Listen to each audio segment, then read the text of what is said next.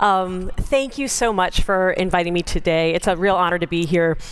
I've been impressed with Code for America for many years and really impressed with the tremendous work that everybody has done to put this on. I'm particularly interested in Code for America because of the innovative nature of the organization and really rethinking about how we can help create new organizations to help government serve those who need it most.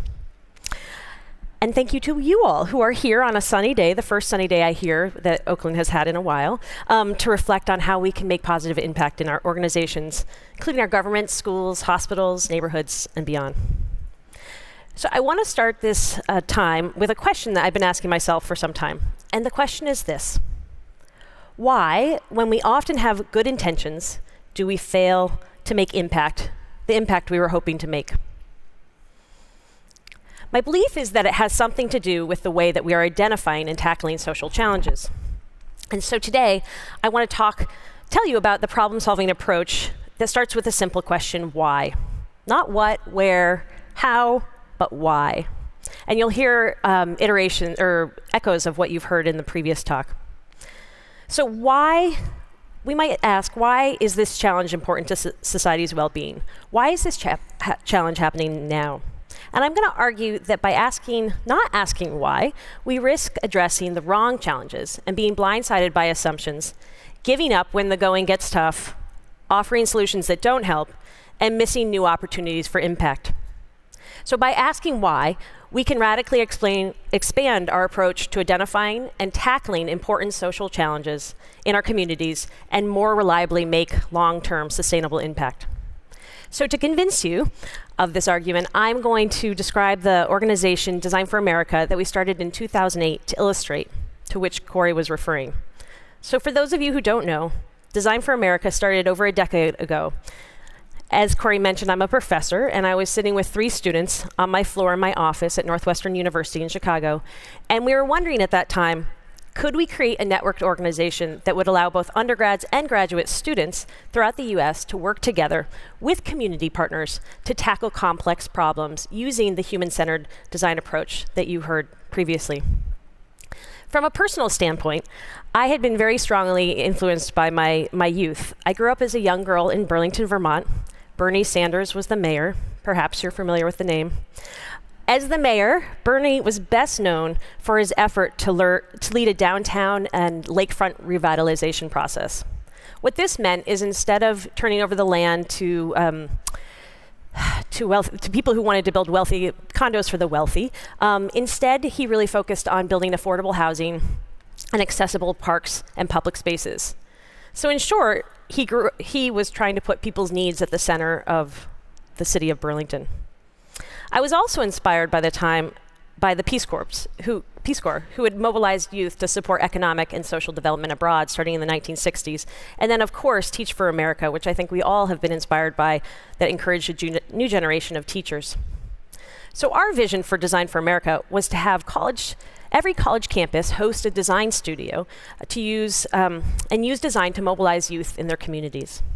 At the time, we wanted to create this network because we believed a few things. One, young adults were being ignored as problem solvers. For too long, they had been treated as passive actors, not active creators. But we saw clearly through the 2008 Obama campaign, we saw that as an inflection point. Young adults clearly wanted an active role. So that was reason number 1.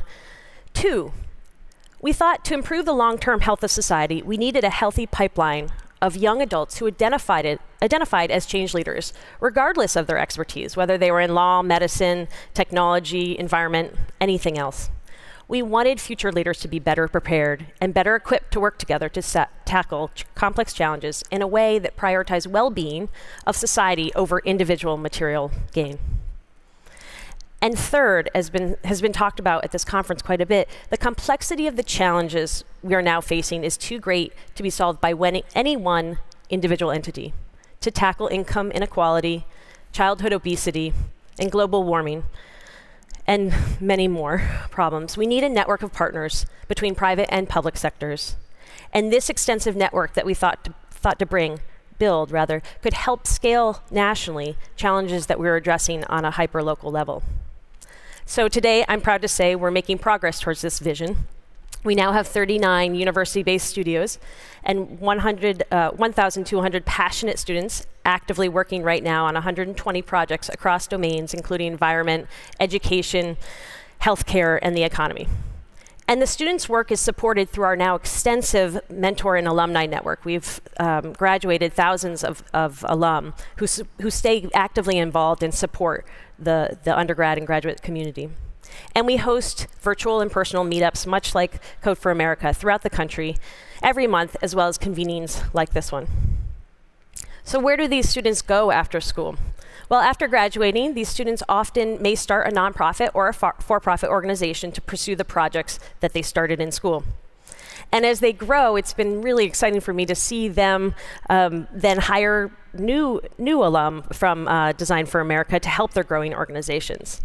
And then there's others who go to work for industry or government, and they introduce human-centered design to their managers and to their colleagues. And then a curious effect I didn't anticipate was that many of the students who come to the United States to train as undergrads and graduate students then return to their native countries and are spreading the model there. So we currently have students working in Taiwan, graduates working in Taiwan, Pakistan, and China to spread the Design for America model for change, obviously with a different name, but the same idea.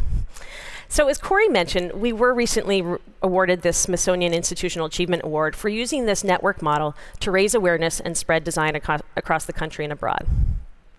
So I know you've just heard about the human-centered design process from the previous speaker. I'll briefly touch on it, how we think about it in Design for America. We start the students by helping them identify challenge areas that are personally motivating to them. This is incredibly important. I can't say how important it is for the students to be personally motivated. We then ask them to ask what's the intersection of their personal motivation with what is important to society. Because to solve a problem that's just important to you but not for society doesn't meet the needs of our organization. And then thirdly, and very importantly, we ask that they tackle challenges that are accessible to them, which means that they can connect with stakeholders directly. So consider Matt, one of our Design for America students a couple years ago. He chose to work with a local retirement home in the city of Chicago because he wanted to reduce nighttime falls for older adults. Why? Because the month before, his grandmother had fallen during the night and had suffered an injury that then put her in the hospital for much longer than the whole family had wished. On the other hand, we have students like Yuri, who personally experienced an incident. He was in a local hospital recovering from a collapsed lung, and became very interested in this notion of hospital-acquired infections. For anybody who doesn't know of this idea, I find it interesting. You go to the hospital to get well, but unfortunately you gather an additional infection while there, extending your hospital stay. So as you can see, Matt and Yuri were looking at problems that were personally motivating to them, important to society, and accessible. So the Design for America process then guides the students to the root cause of the challenge by working with people who are directly experiencing the challenge. So in the case of Matt, it was working with the local retirement home to reduce nighttime falls among older adults. While there, he and his team worked with a diverse team of older adults, caregivers, medical physicians, family members, house cleaners, room cleaners, facilities, and many more. There were many people who had insights into this opportunity. So rather than working exclusively on secondhand sources at Design for America, we emphasize conducting primary research in the field with multiple stakeholders who might be impacted by the challenge. We asked the teams be able to get to the community partner, and to make it really concrete and specific for the college students and the graduate students, we say, can you get there within a 15-minute bus, bike, or train ride? And this is incredibly important because too often I observe that we are trying to tackle problems that we don't understand, and we're not sufficiently close to the people challenging them or experiencing them. So after this initial research, teams often rescope their challenge to focus on the root cause. So let's consider the case of Sophia, who was working to improve literacy among elementary school children. It turned out that for her, one of the root causes was actually the lack of affordable glassware for many of these children. After iterating and generating many ideas with the community and in the community, Sophia and her team actively worked to sustainably implement solutions. So by working in close proximity with partners, she and her team could more easily see their impact, or often the lack of impact, of their ideas. So Design for America was explicitly created upon the belief that it's not enough to create a PowerPoint deck and send it over and assume the ideas will be implemented, but actually to see what works and what more often does not work, and continue to work on the problem until something does work. So just to set context again, I want to remind you of the age of these people. The amazing thing is these are all 18 to 25-year-olds. They're doing this work voluntarily. They're doing it on top of their schoolwork. They don't receive formal credit from the university to do this. And I often have my colleagues, my faculty colleagues, and parents coming to me saying they've never seen their students work harder. And I have to explain to them that what we are doing, this is a commentary on what we are doing in higher education, is that we're not often supporting mission-driven learning. So how are the teams set up? Also an interesting reflection of higher education. In Design for America, we have the teams be interdisciplinary teams. And we know the interdisciplinary teams are absolutely critical for solving the complex problems we face today. So for example, you might find a music major, an engineer, a psychologist, and a biologist working to improve the quality of drinking water outside Detroit. You might find a business, physics, English, and government major working to reduce food insecurity in New York, or perhaps a computer science, geography, and art major working to increase accessible transportation in Seattle. So while it's possible for some of these students to learn about human-centered design in higher education, many miss out because human-centered design historically has been offered to STEM students. And the teams on which they work, as I alluded to earlier, are often far from interdisciplinary. Further, what happens in classes is many students are working on what we call toy problems with known answers, rather than real-world problems. And the reason for this is because we are inevitably constrained by the semester system. We have 16 weeks to get through a curriculum. And quite honestly, the fault is also faculty. It's easier to teach and assign problems to which we know the answers. So as one Design for America student once told me, appropriately, he said, you know, we're used to teachers handing us problems on a platter. That's what we're used to. And so I always question myself, how in the world do we expect these people to be ready to address the complexity of real-world problems if we're handing them problems on a platter in higher education? And research has told us over and over again that teaching skill divorced from application can often drive students away.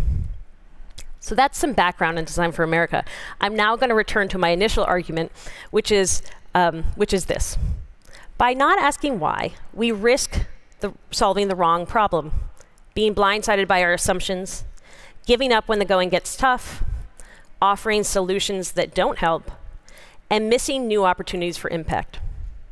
By asking why early and often, we can expand our approach to identify and tackling social challenges in our communities to more reliably make impact.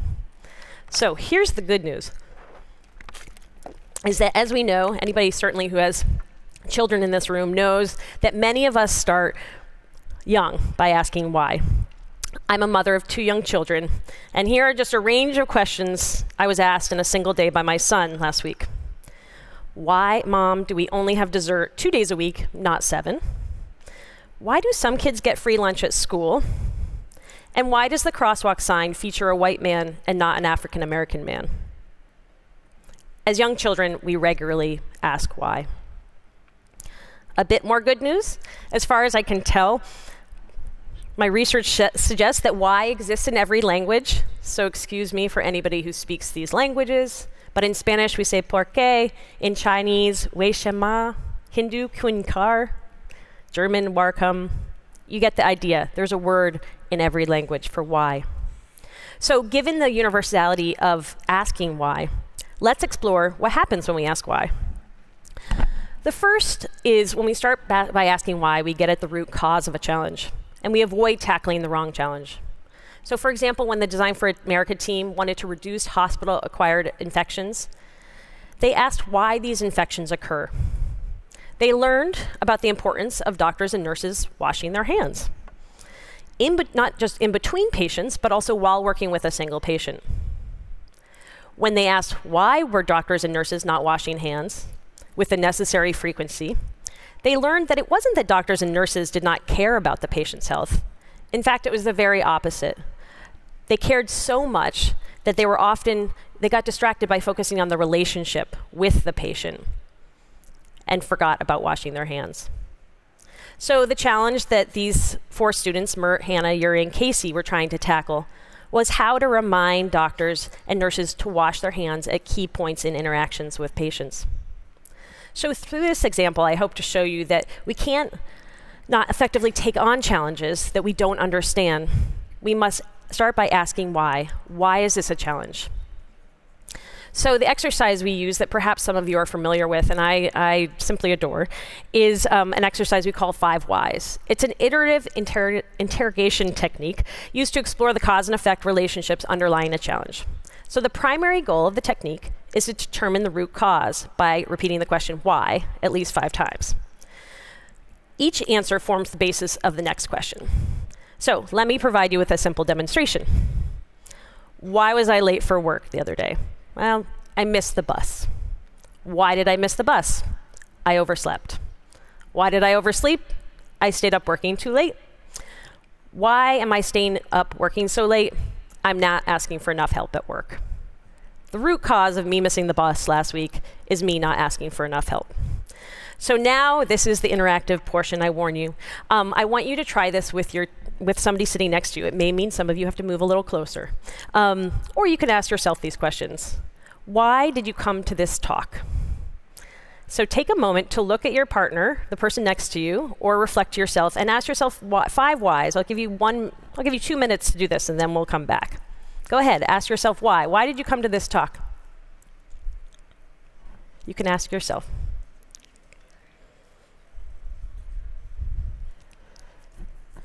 It's a great opportunity to meet people. Move a little closer.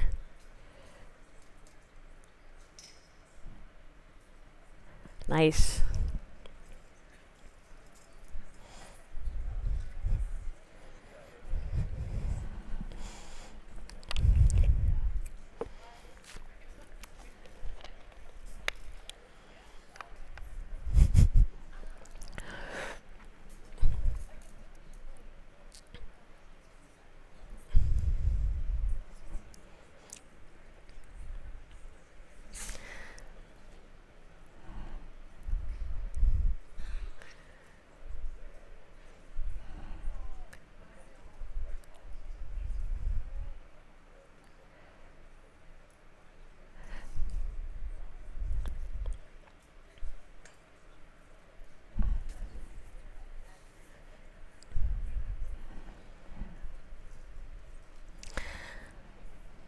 How did that go? Did you learn something new?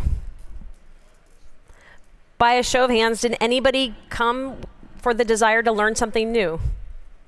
Okay. Anybody come with the desire for social justice, to have social justice in the world? Okay, a few more. A desire just to meet new people, have social contact. Great. I have found through doing this exercise over the last 20 years that if you ask enough times, you inevitably come to one of the 15 or so fundamental human desires and values as identified by psychologists. So I imagine in this room, many of the motivating causes are around curiosity, citizenship, social contact, independence, and so on. And so as a technologist, I'm always so intrigued by this activity because as formerly trained as a technologist, I often lead with technology as the solution. The solution is technology. And asking why always reminds me that I really need to lead with a challenge and not with a solution. I give you a little background at the toughness that this has been for me to learn. Since I was a little girl living in Burlington, Vermont, with Bernie Sanders as the mayor, I've loved to build. In my childhood bedroom, adorned with rose wallpaper, I built an extensive Rube Goldberg machine running from my ceiling light switch to my bedside table so I could turn off my ceiling lights without leaving my bed. I was very proud. Thank you. Somebody laughed in the beginning. Somebody else has done this. Thank you. If I had asked perhaps why I needed to turn off my lights by my bedside, I would have learned that it was really the reason I built that gadgetry was really about my desire to learn how to build a Rube Goldberg machine rather than the actual necessity of building that thing. I'm sure my mother would have appreciated it had I not built that. And then when I was 8, continuing my building streak, I built a skateboard with 2x4s and 4 wheels pilfered from a grocery cart. My goal was to ride with the neighborhood boys on the half-pipe ramp. You can imagine how successful that was. If I had asked why I wanted to build a skateboard, well, it was my desire to be in the company of others, particularly these neighborhood kids. I could have probably come up with other solutions that would have addressed this concern in ways that were not threatening to my life, like that 2x4 skateboard that I designed and then rode. So I share these stories from my childhood to show you that my lifelong love of technology has often blinded me from addressing the core issue and asking why. So let me bring you back into Design for America. Recently working with a Chicago-based healthcare center that serves underserved patients in Chicago, the team at the healthcare center was interested in increasing access to digital health records by designing a new app. So this is probably something that you're a familiar challenge. So when the team asked why did they want to design a new app? They learned that the health clinic wanted to do so for 2 reasons. The first reason was patient-centered. They wanted patients to be able to access test results and records anywhere at any time to improve the health outcomes. And the second was financially motivated. With greater adoption of healthcare records, the healthcare clinic could receive more funding from the state. So when the team asked patients, the Design for America team asked patients why they weren't accessing the records, the answer was many of them at this time, this was about 5 years ago, didn't have smartphones. And they explained that accessing these records require them to go to the public library and reserve time on the public computer to access the internet. And when they asked the doctors why they were not fully accessing the records, the doctors again explained just lack of time. Too many patients, too little time. So in short, this was a great lesson in understanding that the original ask, which was an app, was actually not the appropriate solution for the patients who did not have ready access to smart technology. And the team ultimately developed other clinic-based solutions, many of which were non-technical, to support adoption. So a second reason we might ask why, beyond getting to the root cause, is really what it does is it forces us to talk with real people. Talking with real people, I have found, leads to trusted and committed relationships. And trust and commitment is absolutely critical for tackling the difficult challenges that often require years and years of painful trial and error. So consider another Design for America team that I described earlier who wanted to reduce the hospital-acquired infections. It took the team 5 years from the initial meeting with the hospital to measurable impact of reducing hospital-acquired infections through hand hygiene. If it hadn't been for their original investment in the relationships formed by asking the question why, I'm not sure if they would have persisted. So going back when they were 19, within the first week of the project, the team came back and reported that with interviews with doctors and nurses, all agreed unanimously on the importance of hand hygiene. It was clear to them, it was absolutely clear that they should do it. It wasn't clear to them why they weren't doing it. So I encouraged the team to spend more time at the hospital. So on one Friday afternoon after classes, the team went over to the hospital and spent the overnight shift at the hospital. And during this time, not only did they get to observe doctors and nurses in action with the patients, but they also observed that these were very well-intended staff who were simply forgetting to wash their hands at the appropriate moment. And so they learned more deeply that they wanted to, but they were forgetting. And also at this time, through the ritual 2 a.m. pizza and joke telling, which happens, I understand now, they developed friendships with these doctors and nurses and a real relationship. And so the team then went home after the weekend and developed a series of personal hand hygiene devices. These were things that fit on the doctors and nurses so they could wash their hands right on site. And they went back to the hospital staff and they showed them the mock-ups of these ideas. And the staff and nurses, I say, respectfully laughed. They said, no way would we ever use those. There's no way we'd ever do that. So the team was discouraged by their first failed attempt, but because of the relationship and the promise they had made to the nurses and doctors about their intention to help them with this challenge. They promised to return with more ideas. So then they began working much more directly with the staff, coming back on a regular basis and developing new ideas. So it took the team 5 years with many lows and some highs. And I'm convinced that had they not worked closely with the stakeholders most closely affected, I'm not sure if they would have persevered. I came across a great Nietzsche quote the other day that seemed to encapsulate this spirit, which is, he who has a why to live for, he or she who has a why to live for, can bear almost any how. So the third reason and final reason I'll discuss today about why we might ask why is that fundamentally it strengthens our curiosity. And by being curious, we can learn more about opportunities for impact. So curiosity is often described as motivating us to close the gap between what we know and what we don't know. So for example, to bring back my son, when working on a science report last week, my son learned and told me that a bat can eat up to half its weight in bugs in a single evening. I was impressed.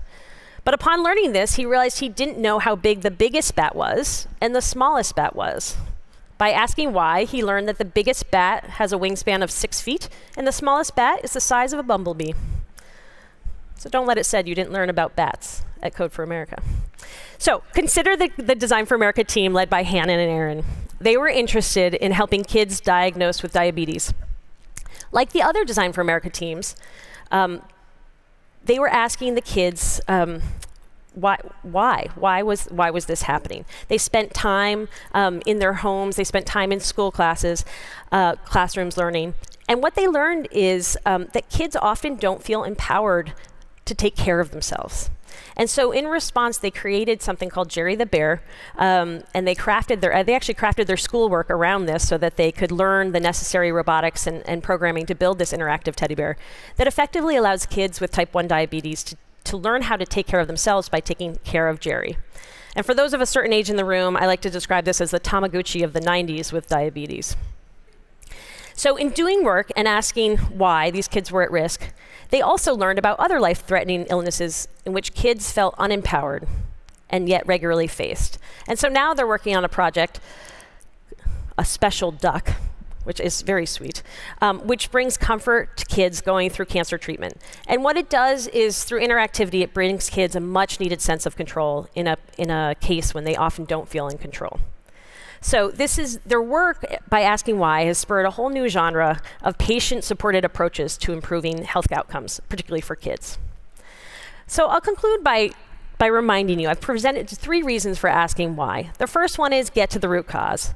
The second one is gain commitment needed to overcome the inevitable challenges faced when taking on complex challenges. And the third one is to gain insight for new opportunities. And so now for the skeptics in the room, I'll address two critiques that you may be having right now. Can asking why too much lead to what we call analysis paralysis, or the state when an individual overthinks a situation and becomes paralyzed in making a decision? So at Design for America, we think a lot about analysis paralysis, and we overcome it by not just asking why, but simultaneously also building prototypes. So recall the team who was at the hospital and returned home to bring new prototypes back into the hospital and simultaneously ask why again. In another case, a recent case with Design for America team was working with the YMCA.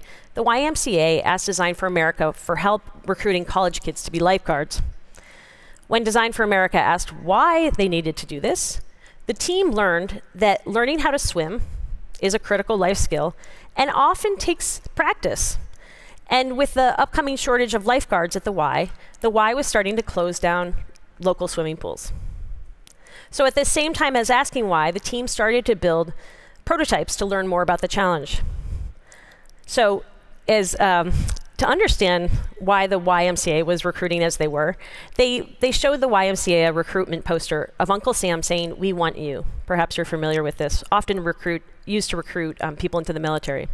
And by presenting the prototype that they made not seriously, but just as a fun way of provoking, it actually made the Y ask, why are we so focused on recruiting college students who are increasingly not interested in this position, but why don't we start recruiting military veterans who are both motivated by a sense of service and most often trained in CPR and first aid? And so the Y right now is starting to pursue this effort. So at Design for America, we avoid the analysis paralysis by prototyping solutions in parallel to increase both the rate of learning as well as to start to understand possible solutions. So a second critique that I often receive and think about myself is, can we truly know everything? Can we ever get to the bottom of everything? And the truth is no. The rate at which the world is changing makes this impossible. And so we must scope our challenges and the span of questions and the area in which we ask why. So consider a team working with the city of Chicago to extend Chicago's 220 offices to all new immigrant families in the city. By working with the mayor's office, the team identified 300 different groups of stakeholders, 300. They classified their stakeholders as primary and secondary, as designers are apt to do. And the primary stakeholders were those who had both the power and or the interest in tackling the challenge. They didn't focus on the people with low power or low interest in tackling the challenge, but rather they were focused on the people who really were motivated to do something. Ultimately, the team ended up is pursuing a solution that's focusing on neighborhoods with high populations of immigrant entrepreneurs who are most eager to work with city services to start new businesses and create a new life for themselves. So as my talk comes to a close, I hope you are convinced that starting your approach to tackling challenges with the question why, you're more likely to identify and solve important problems in your cities, schools, governments, communities, instead of the wrong problem. I guarantee you will be motivated to keep going when the going gets tough, and you will continuously realize new opportunities for impact. So my call to action for you today as you head out to lunch is ask why. Why? Thank you very much.